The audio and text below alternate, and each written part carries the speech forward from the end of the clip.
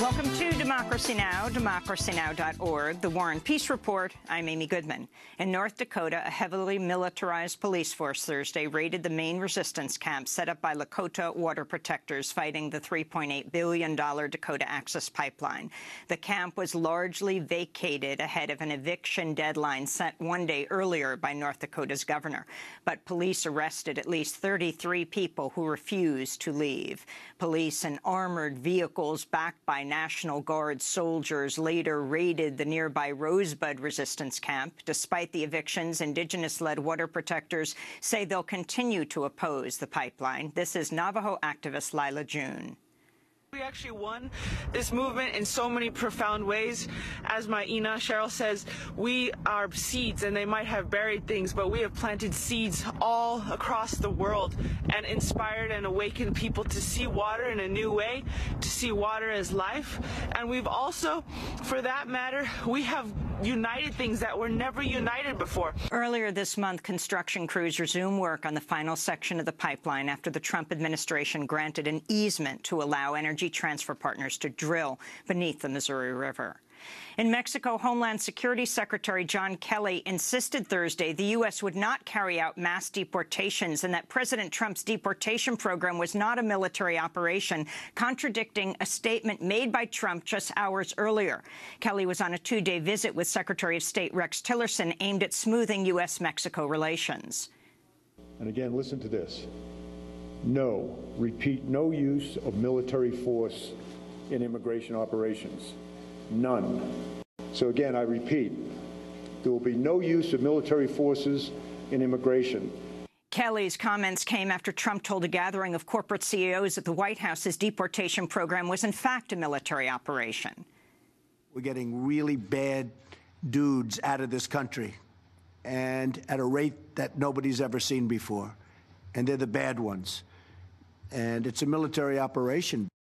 Mexico has rejected President Trump's pledge that he'll force Mexico to pay for an expanded wall on the U.S.-Mexico border. Mexico's foreign minister also denounced new rules authorizing the U.S. to deport undocumented immigrants to Mexico, whether or not they're Mexican citizens.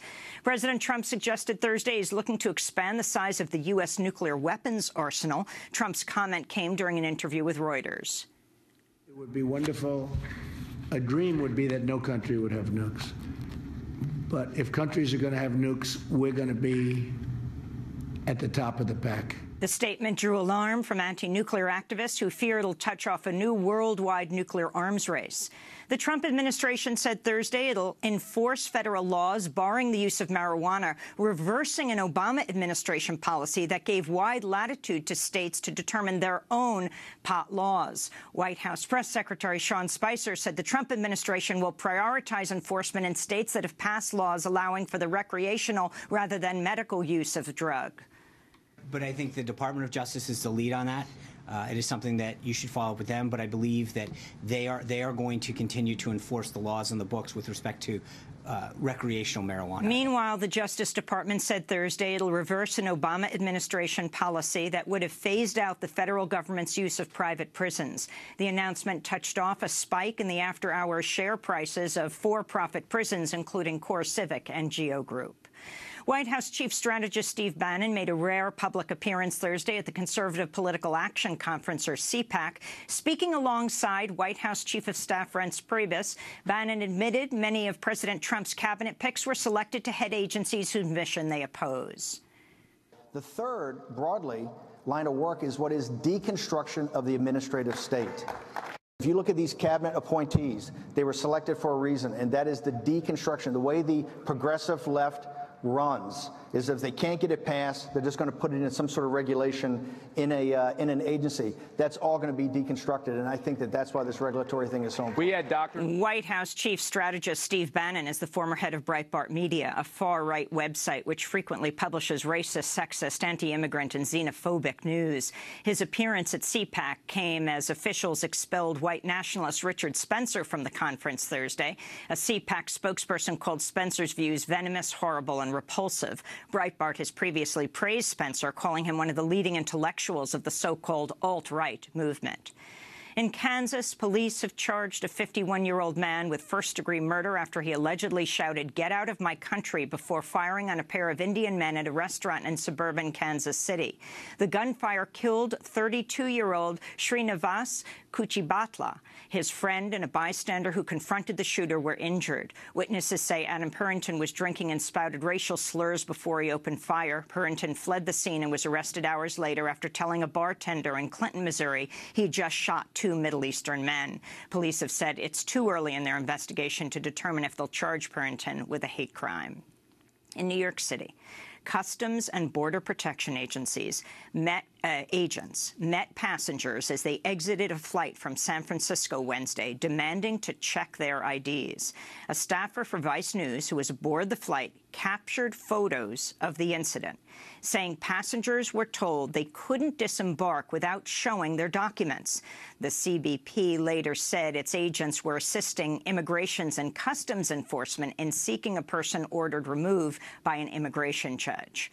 In Malaysia, police say a pair of women used the banned chemical nerve agent VX to assassinate Kim Jong-Nam, the half-brother of North Korea's leader.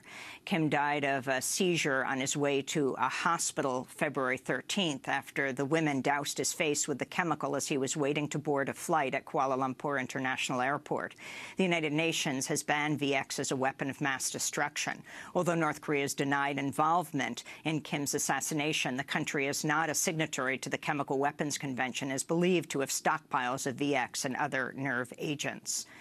White House Chief of Staff Reince Priebus sought unsuccessfully to have the FBI refute news reports that Donald Trump's campaign advisors were in frequent contact with Russian intelligence agents ahead of November's election.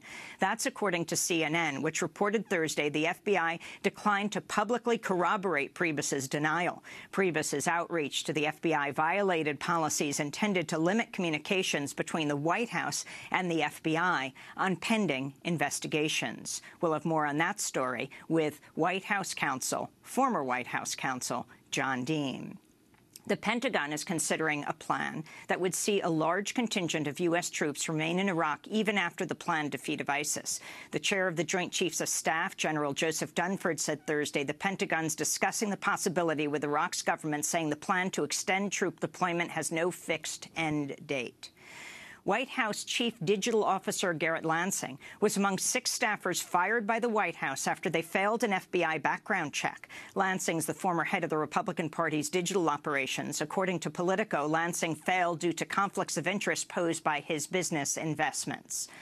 In the Philippines, police arrested an opposition senator and fierce critic of President Rodrigo Duterte today, accusing her of taking bribes from drug dealers. Senator Leila de Lima says she's innocent of any crime and called her arrest retribution for her criticism of Duterte's bloody war on drugs, which has seen police carry out thousands of extrajudicial killings. Lalabas ho ang katotohanan sa tama. The truth will be out in the right time.